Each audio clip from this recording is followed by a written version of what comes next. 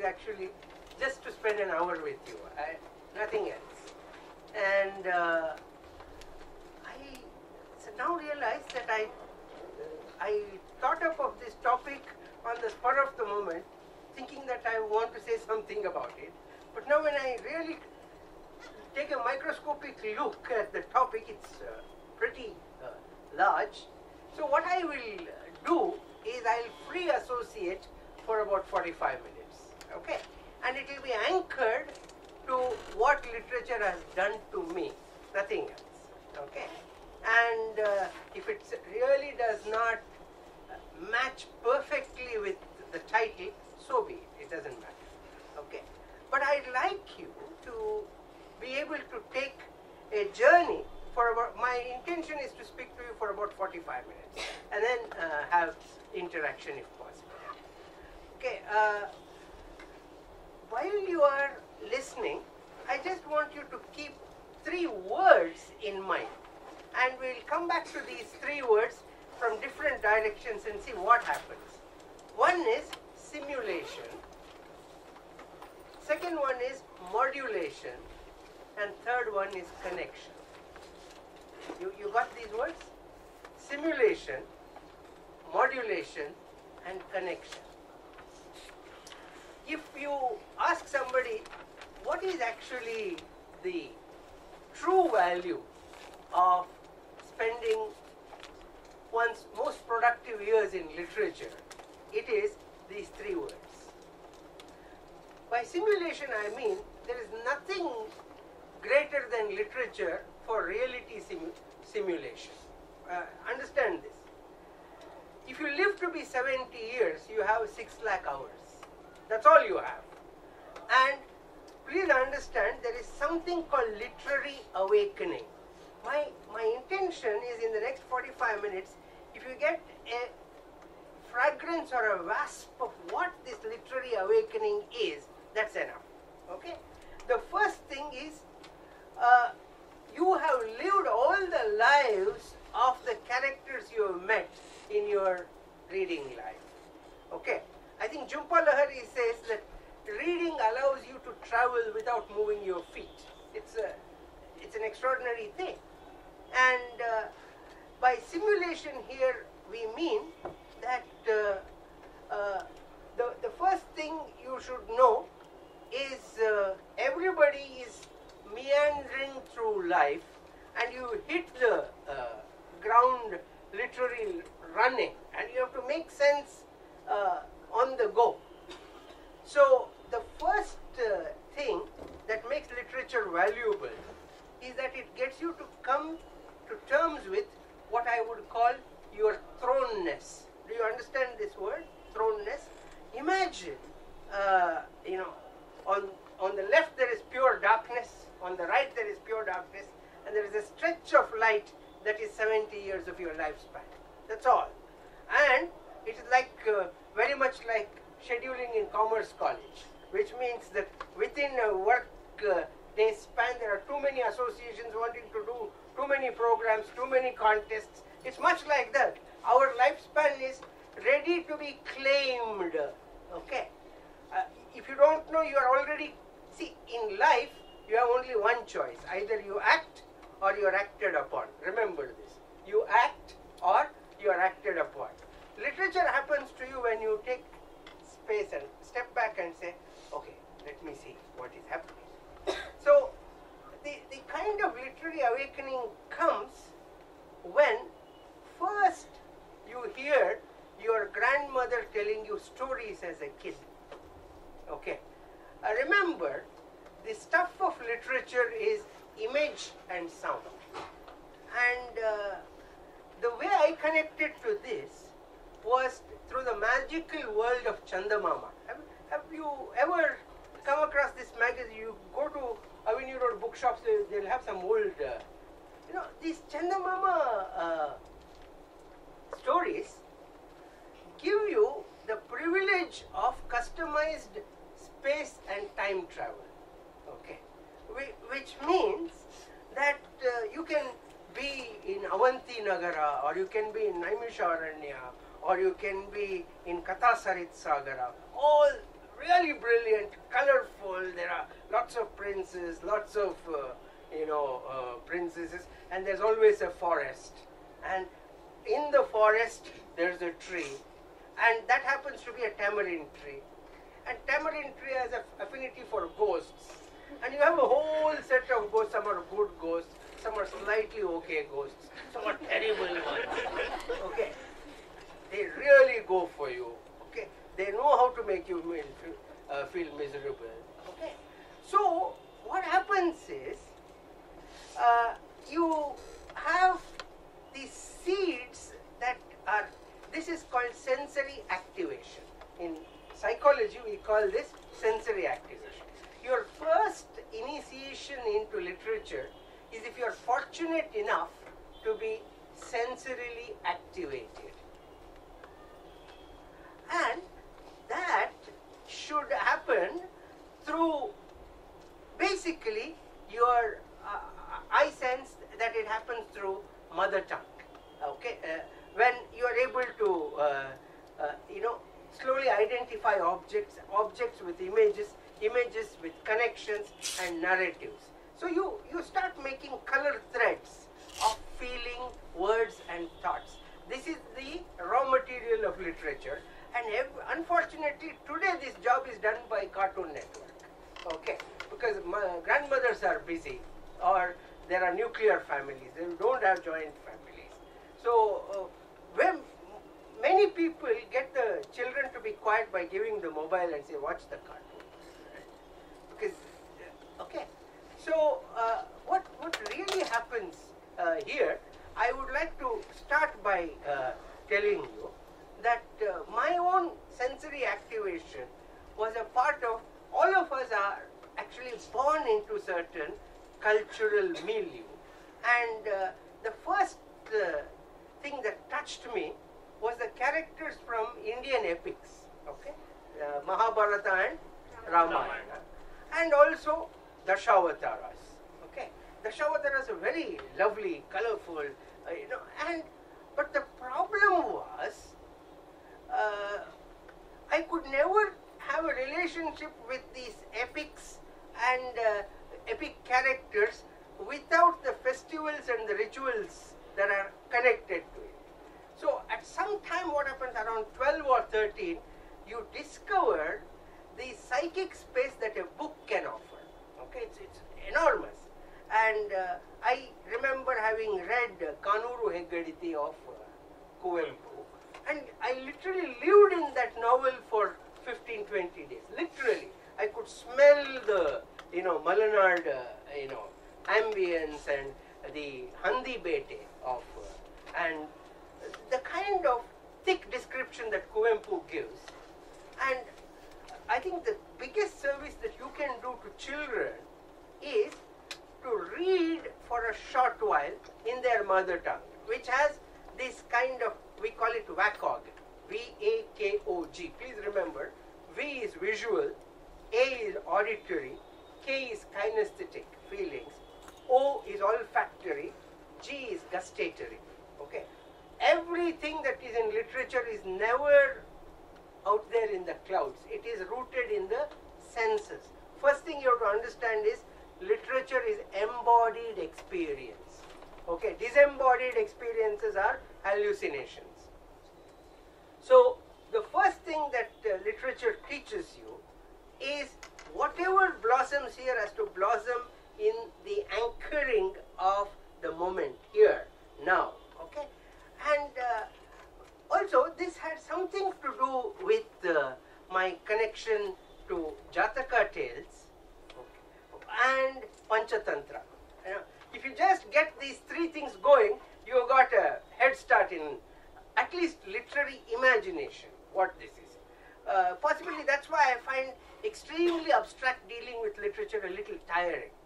Okay, but if you talk to me about characters that come alive, there's something truly interesting. But the thing is, also Basavanna has a particular vachana which says Attitta hogadante helavana madaiya thande, which means make me lame so that I don't get distracted and I stay, you know, in one place. Of course, Basavanna had to ask for it. Some of us don't have to, we get it. Okay. So, but what this actually means is that you, to appreciate literature, you need to have a small sense of dukkha. You understand this word? I'm using it in the Buddhist sense, where, you know, Hamlet says, time is out of joint. Something is not fitting. It's, you know how a pearl is created by an oyster. A dust particle gets into it, and around it you have, you know, a secretion. That secretion is what is your relationship with the world. That's why one of the definitions of a poet is he who walks with his wounds unhealed. Look at this. A poet is one who walks around with his wounds unhealed. He is open to pain. Okay. So, but essentially, what happens is you go through different kinds of experiences.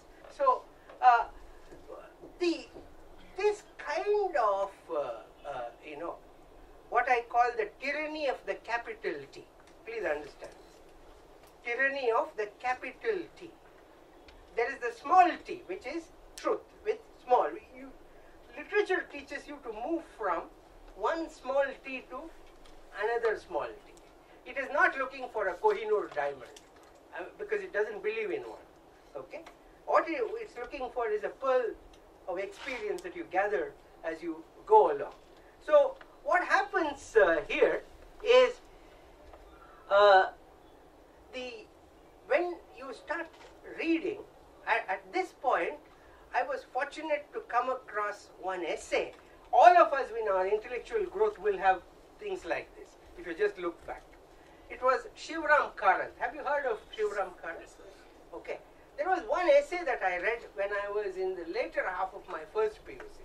And the name of the essay was, in Kannada, it was, Namma Alateyannu Meeralarada Devaru.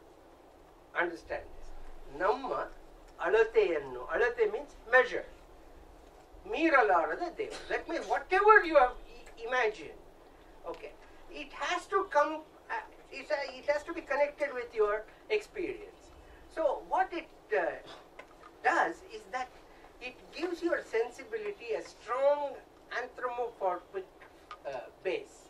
Okay, you become, in some sense, human being becomes the center of measure of your experience. Okay, so that's what I would call anchored transcendence. So when you are doing this, what happens is you get to see that it's very, very difficult to undo a certain conditioning that you have. And not all conditionings are equally good. So literature, this is why Northrop Frye calls literature the secular scripture. What is literature according to him? He says it is secular scripture, scripture that speaks to you. And then the other thing that literature does is it shows you that you are stuck in a lock of a specific sorrow. Though everybody is miserable, each person's misery color is different. And each person's lock is locked in a particular way.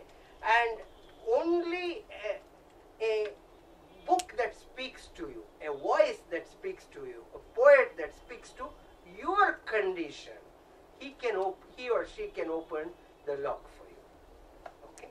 So the literature is the search for a key that unlocks you. Okay? And not everybody finds it. Not everybody finds it. But also it is something that moves you towards what is called the wisdom of uncertainty. Have you ever heard of this? Okay, wisdom of uncertainty Actually, wisdom of certainty is, many people are very certain. Hitler was very certain. Okay, Stalin was very certain. Right? I'm sure some of our right-wingers are super certain. Okay, and when you're so right, here I'm using the word right in ambiguous way. When you're so right that you don't give space for the others to be wrong, there's something wrong with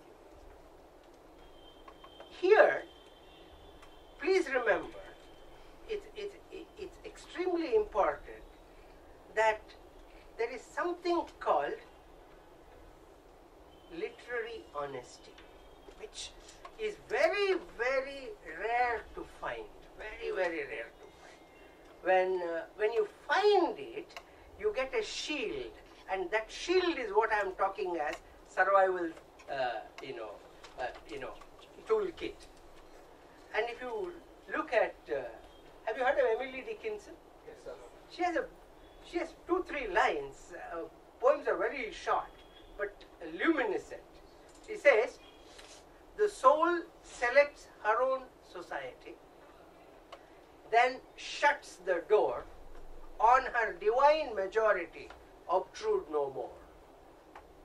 Okay, so you get this Vajra Kavacha of literature, which says, okay, all right, and also very quickly you will develop a bullshit detector, okay, which politicians lack majorly, right? Much to the headache of people who are listening to them, right? So you okay, ಅದನ್ನ ನಾವು ಕನ್ನಡದಲ್ಲಿ ಶಂಖ ಊದೋದು ಅಂತ. ಅದನ್ನ ಶಿಶುನಾಳ್ ಶರೀಫ್ ಏನಂತಾರೆ, ತರವಲ್ಲ ತೆಗಿ ನಿನ್ನ ತಂಬೂರಿ, ಬಿಡದೆ ಬಾರಿಸದಿರು ನಿನ್ನ ತಂಬೂರಿ. Stop this, stop this. They don't even know they have started. That is the problem. Okay? This kind of cognitive insensitivity is slowly eroded by exposure to authentic literature. And this postmodern skepticism about what is authentic, we will leave aside for a while. Okay?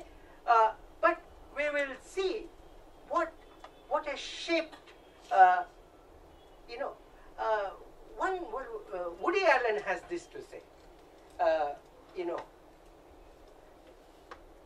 literature is the best way of ignoring life. Ignoring life in the sense you have an autonomous life of your own. And then it comes to, so far we are talking of simulation is that you can inhabit the world of Duryodhana, you can inhabit the world of Madame Bovary, you can, okay, all this, but what it actually does to you is modulation. Understand that? Modulation is, very few of us have a small gap between stimulus and response. Hundreds of stimulus hit us all through the day, different things, and we are reactive most of the time. The small gap between that stimulus and response is the meditative gap that most great writers write from. So you slowly become aware of your own load of reactivity that you carry. Okay, we come with preloaded software glitches. Okay, that's why another literary line is that created sick, commanded to be whole. This is the tragedy of the human condition. You have these difficulties, and modulation is that very, very slowly your affective life, your emotional life is, we are always caught up in our own stories, caught up in our own sorrows, caught up in our own knots. And Marcus Aurelius is the one who says the birth of a true man is slow, the birth of a true man is. Today's attention spans are so small. We don't have attention span to watch a classic or listen to a classical piece. Everything has to be bite-sized, and from bite-sized engagement, you only get bite-sized insights.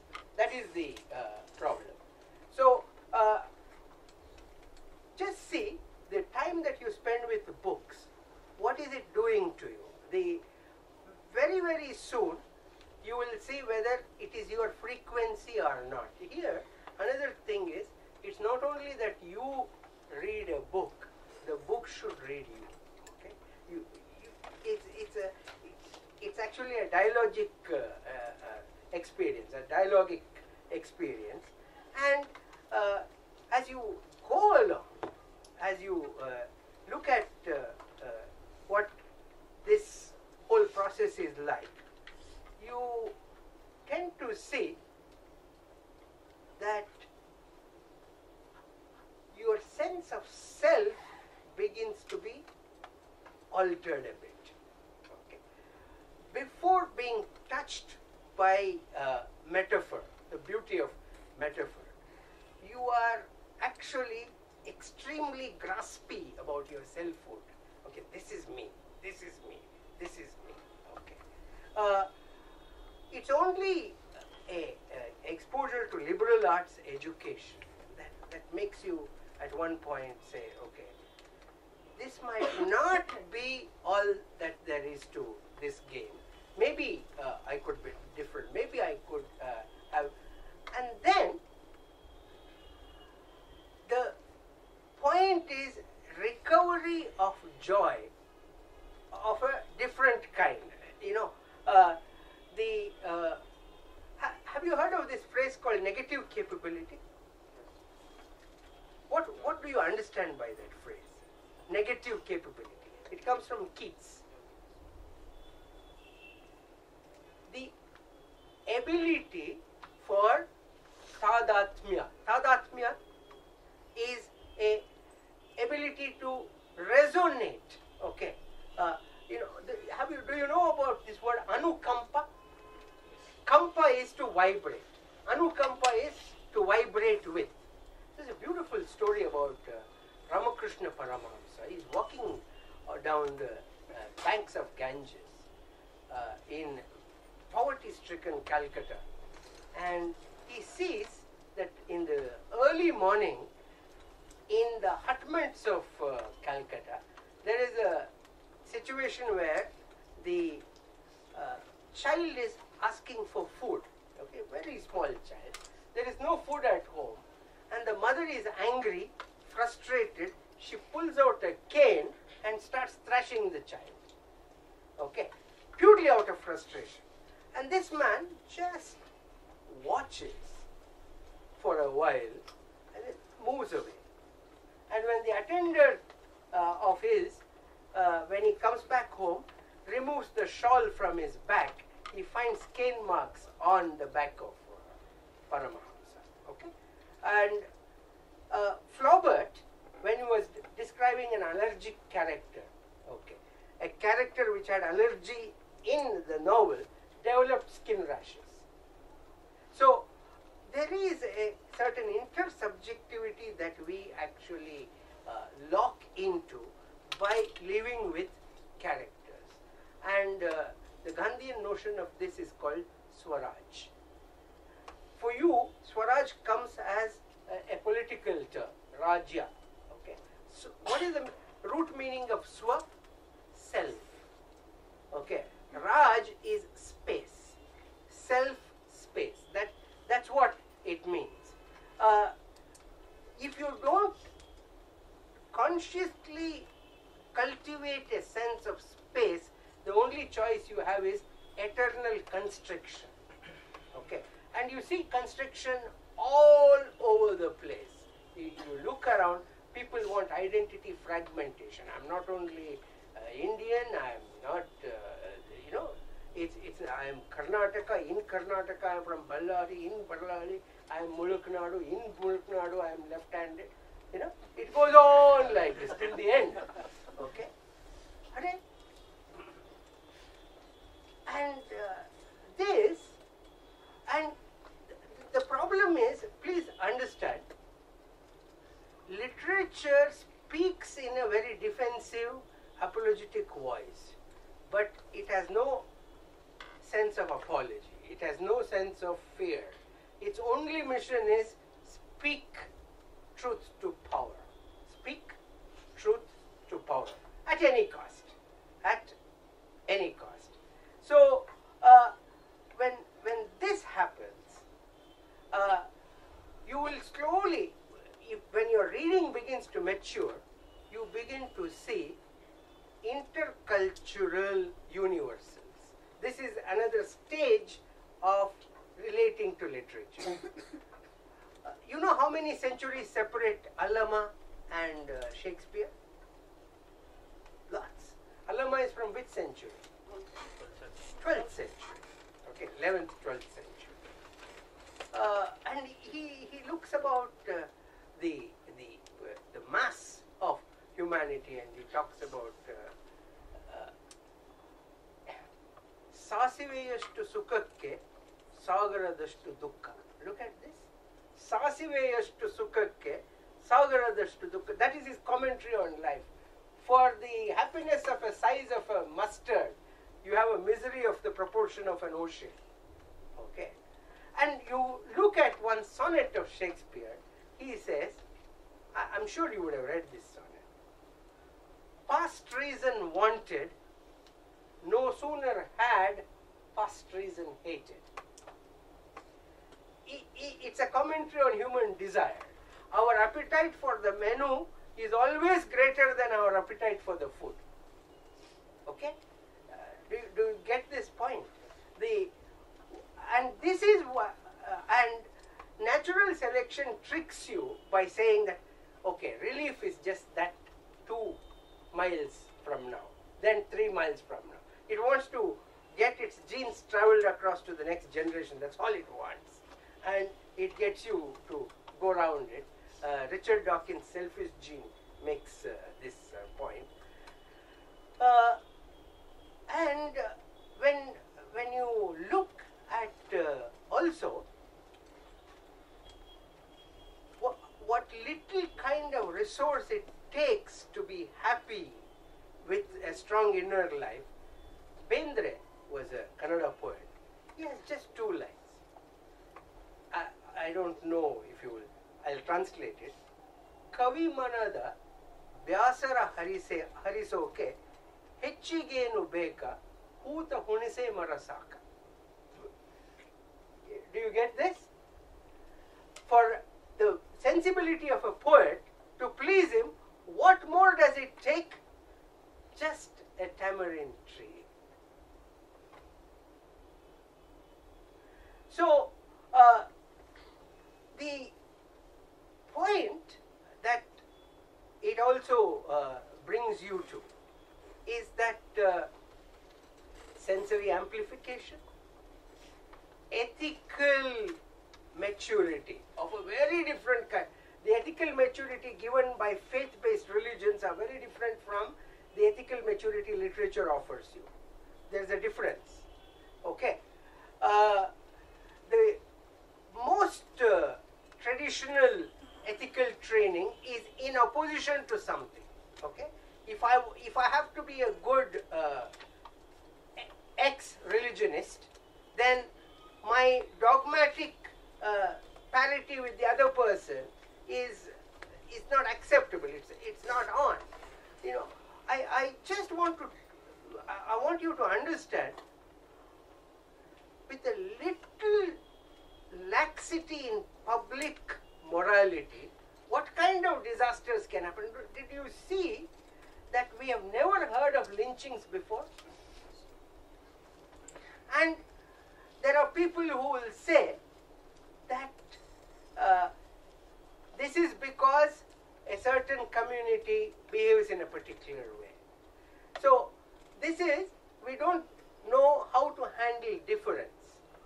Literature, the ethics of literature teaches you to handle difference, to coexist with difference. the answer for difference is not elimination, but a kind of inclusive compassion, which but the other difficulty is there's a midpoint between the excesses of religion and the sublimity of literature, which I would locate in the so-called industry of self-development. Have you, self-development, personality development, value education. Okay, but the problem is all these programs are actually constructing a certain kind of solid self-confidence that does not hold. Okay, euphoria and dysphoria are both truths of existence. What is dysphoria? Dysphoria is that things are not okay. And literature teaches you it's okay not to be okay. It's okay not to be okay. And you don't have to pretend, right? You don't have to pretend that everything is all right. Everything will be all right. If this opposition is not there, I'm fine. If this ethnic group is not there, I'm fine. These things sound very simple, but because people have stopped saying this aloud, the repercussions have been more than tragic, and fundamentally it leads you to a state of biophilia. Please understand this, okay? Biophilia is when you are able to embrace not just the human species, you are able to say, you're able to say yes to everything that exists within the biosphere. And this sounds like religion, but because it is non-dogmatic, it takes you to a kind of recovery of the type that you will see in Bodhisattva. Bodhisattva is also a culmination of Mahayana Buddhist tradition, where the concerned person is offered heaven. He says, come, you have accrued so much religious merit, you please come to heaven, I will take you to heaven. And he says, sorry, I'll find heaven very unattractive. I want to see that the last blade of grass is liberated from misery, from dukkha, from a sense of unsatisfactoriness. And we have the similar, aspirations of narrative aspirations in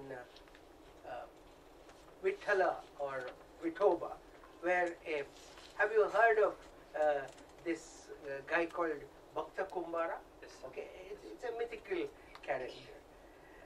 He is actually a fine craftsman, and he gets into zone while doing his work. That is from where the Basavanna's aspiration of Kayakave Kailasa comes.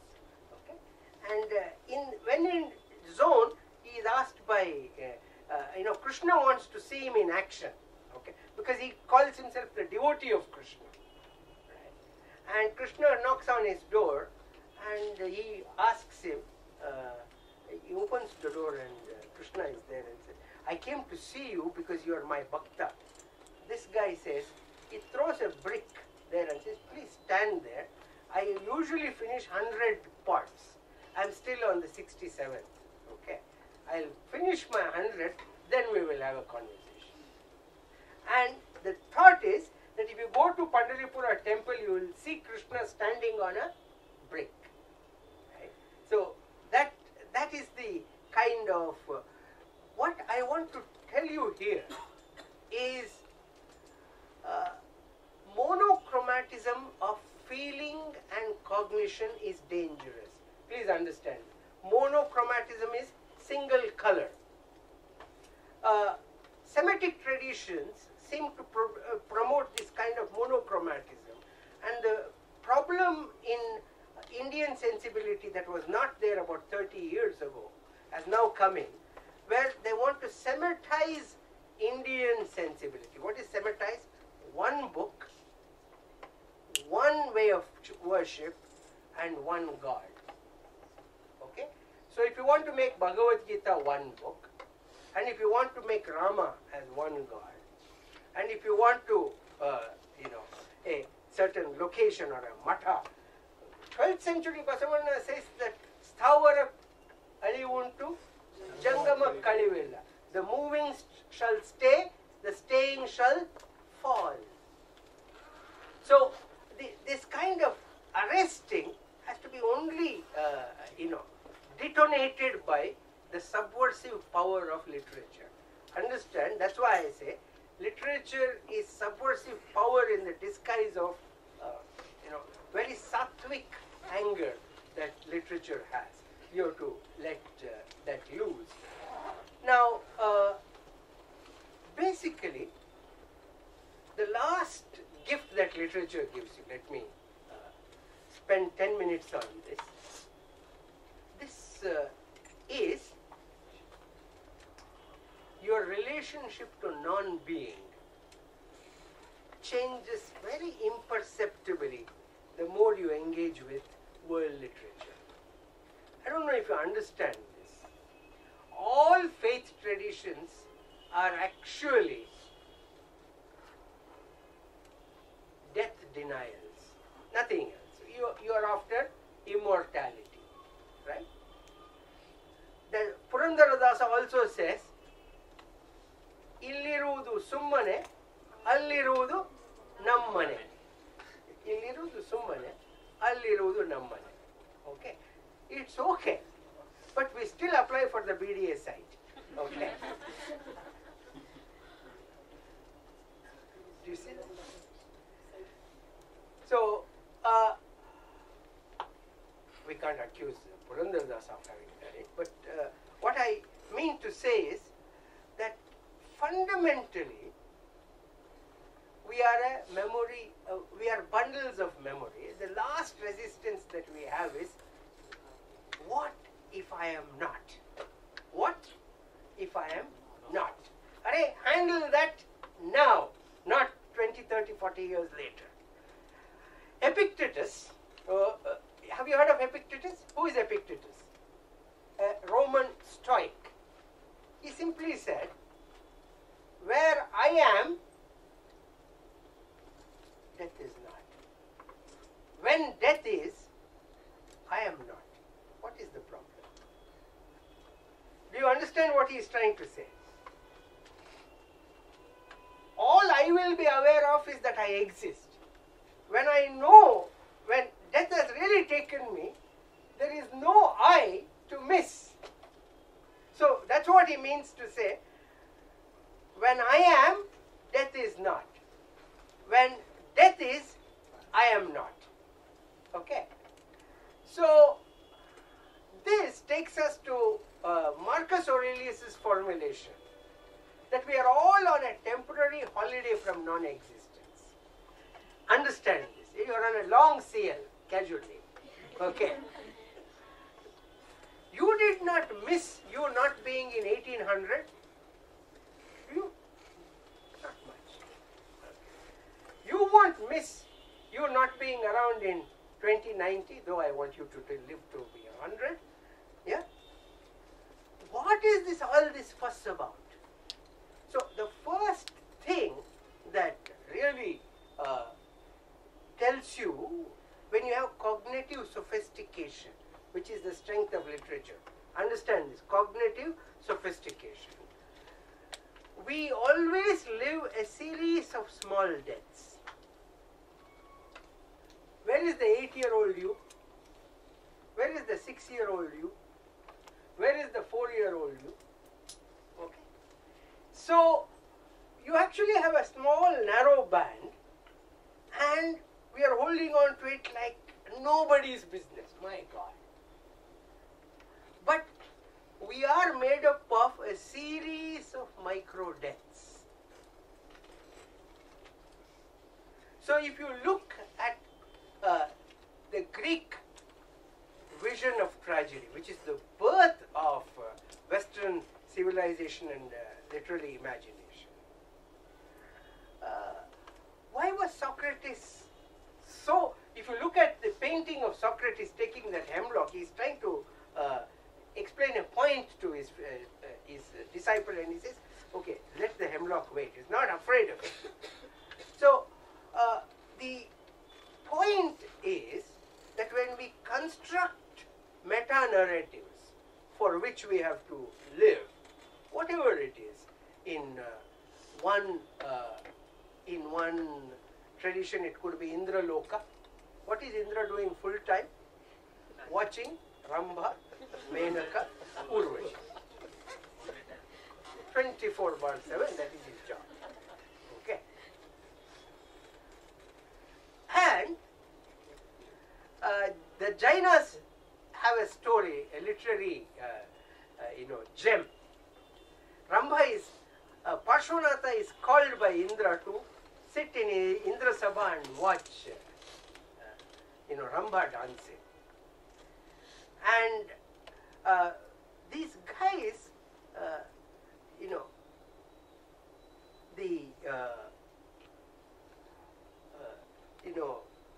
Jaina imagination believes in rebirth and reincarnation.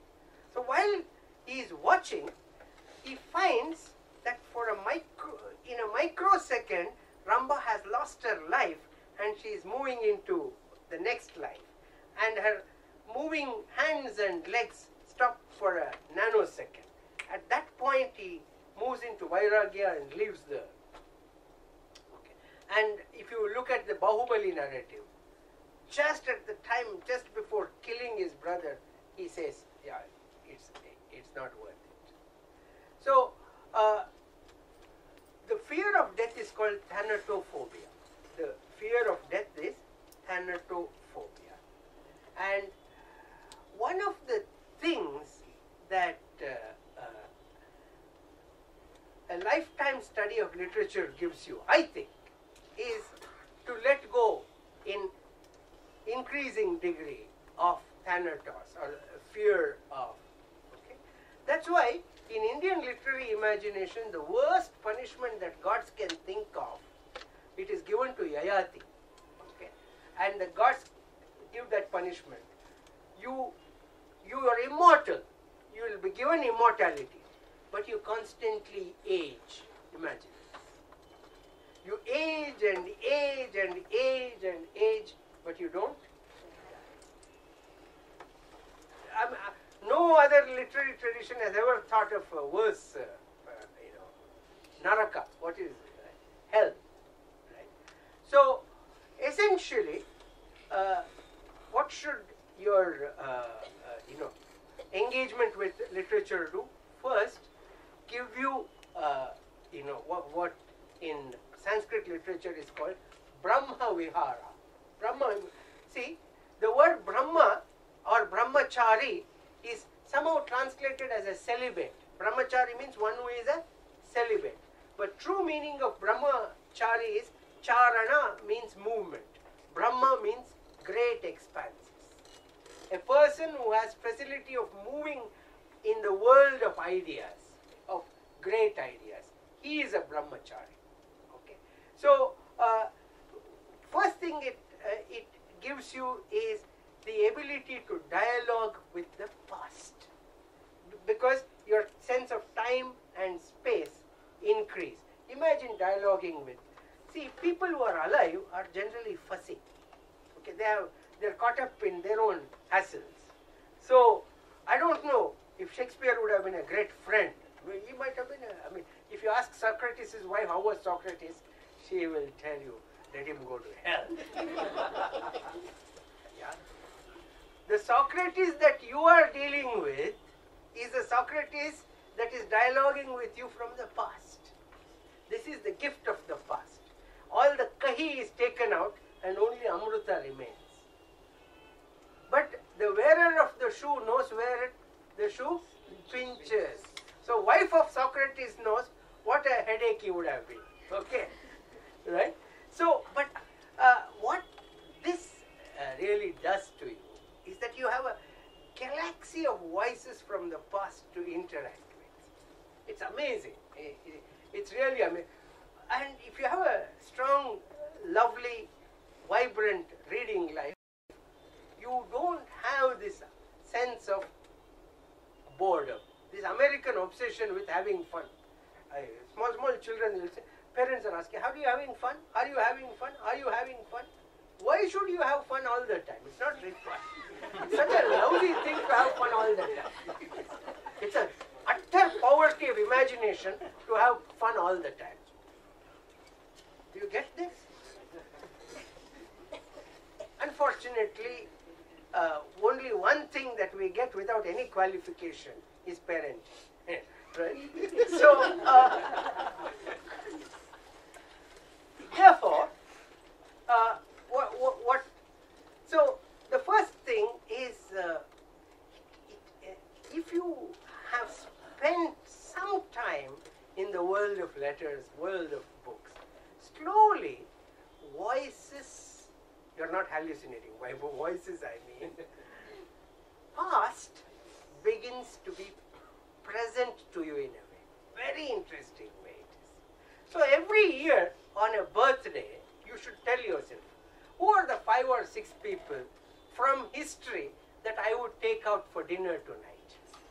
You don't have to pay. You don't even have to use a credit card. That's the beauty, right? You have a table for 5. You are 1. Who are the other 4? This is the way to assess how you have grown in 1 year. Okay. So, it's extremely important to understand that this is an ongoing process of maturing, a journey without destination. Remember this, journey without, in all literary traditions you have metaphors for this, which is aniketana is one. Aniketana is homeless. Okay? There's a small difference between anagarika and anagarika. Look at this. Anagarika is one who doesn't have a dwelling city. Anagarika is one who is not civilized. It's a huge difference. So, by simulation, I mean you have an extremely special relationship. The past comes alive to you according to your frequency and bandwidth. Please remember, all, even reading habits, even books that you choose, the book chooses you and you choose the book.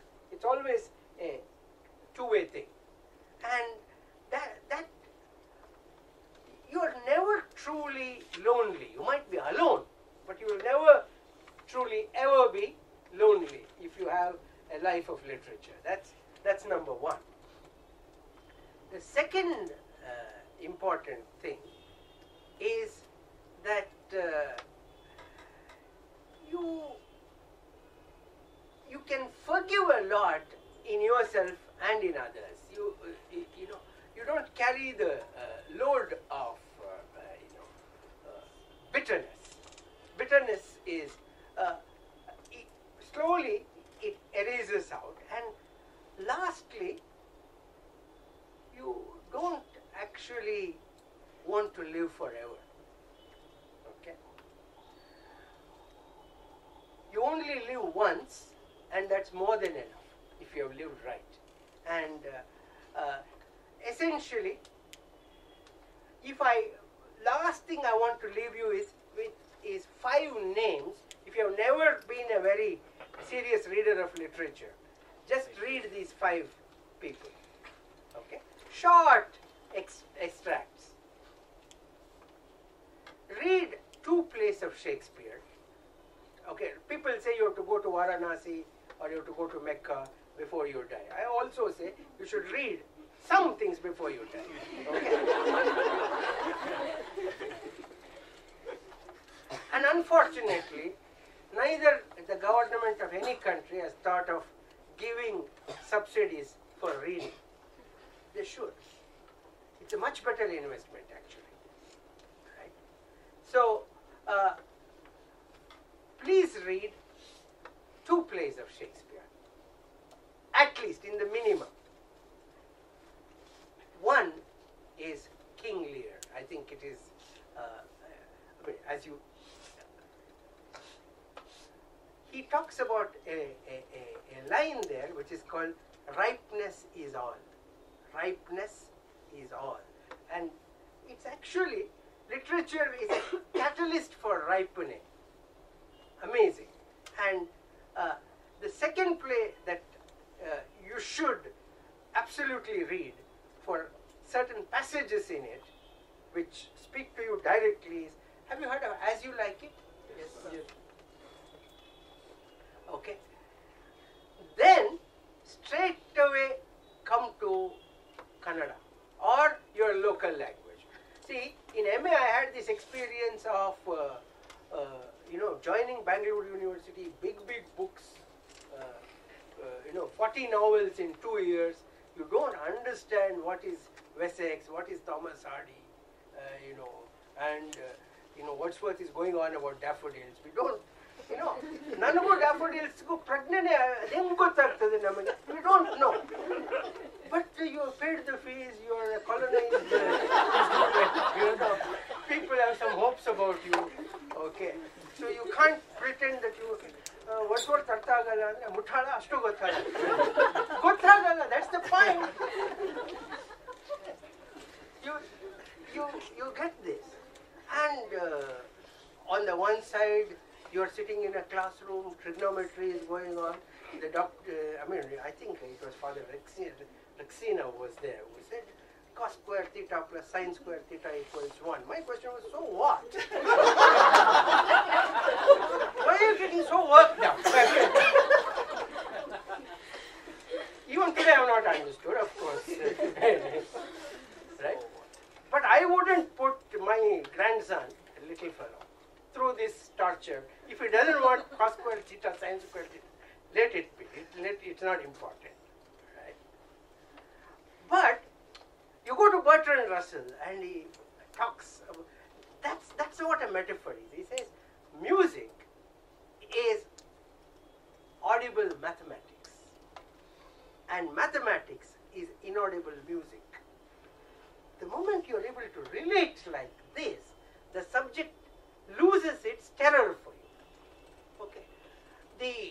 One of the worst things that we do here is, you think the louder you are, the guy should get it. I'll tell you 100 times, 101st time you should get it. I only get headache and I only need a crossing. Nothing else. Thousands of classrooms this nonsense is happening, even today. So at that time a poem tells you, Tanage tavane attukondu tanna tavane ramisikondu. That's what literature does. He said, you cry, you comfort yourself. Nobody understands, that's okay. That's all right. The universe is not obligated to make you happy. You understand? Once you get this, you will be a different kettle of fish. Right? No, the universe doesn't owe you a thing. That's because when you read absolutely deep literature, you come to know one thing about existence, about the universe. It's neither for you nor against you. It is indifferent to you. And human beings cannot stand indifference. You hate me, that's okay. I can handle it. Or you love me, oh that's great. But you're indifferent to me. You ask any spouse which is on an argumentative, quarreling stage, they'll tell you. Indifference is not tolerable. Okay, you throw vessels, do that's all okay. Right? So, the greatest insights of existentialist philosophers were also literature people. Finally tells you, I don't want to make it sound very bleak, but I'll leave you with one thought of Blaise Pascal. Have you heard of Blaise Pascal? Because this is a narrative. I'm not trying to build any thesis. This is a kind of free associating. That's what I told you. Blaise Pascal says, listen to this. Yes, man will be eventually crushed by the universe. Yes, man will be eventually crushed by the universe. But of of its victory, the universe knows nothing, while man knows he is dying. In that is his triumph. Can I repeat this? You try and understand this. Yes, man will be crushed by the universe. But of its victory, the universe knows nothing. But man knows that he is dying. He is aware, self-awareness. That is his victory. Right? So, what this tells you is, you don't need any kind of ratification from others, a kind of applause from others, a kind of certificate from others. The kind of American public education system where there's a convocation for third standard, there's a convocation for fifth standard, there's a convocation for you don't have to reinforce minor achievements. So, that's why Emerson says, virtue is enough. Virtue is enough. So, fundamentally, if you look at the 2000 years of classical literary history, the one thing that comes right across from different quarters is that being virtuous is like taking bath. You don't take bath for an ulterior motive. It's nice. Okay. So, so that kind of space, that kind of modulation, and that kind of connection comes to you when you dedicate, hopefully when you dedicate a life for literature. Thank you so much for your attention. We can continue in form of questions.